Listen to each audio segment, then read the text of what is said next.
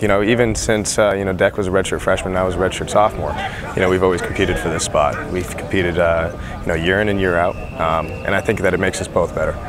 It pushes one another, and it also helps our teammates. You know, having two very good quarterbacks on your team allows your team to get better overall. You know, so I mean, there's nothing wrong with, you know, having great quarterback competition.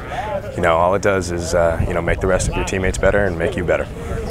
We still chuck it a good amount, but I think there has been a lot of emphasis on the running game and, you know, trying to get that back.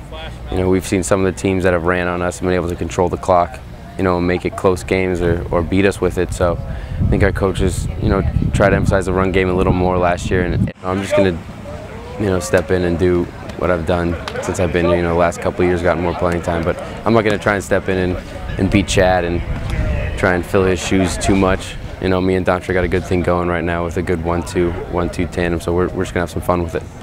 You know what? We have a lot going on defense right now. We got a lot of good young linebackers. You know, John Duffy, Matt Evans, Alan Busby. Our defensive line has a lot of young guys coming up.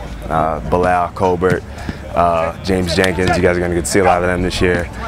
And in the secondary, we're very deep. You know, we got Hugo back, Dino back, and we got a lot of young guys that are kind of following their footsteps. So.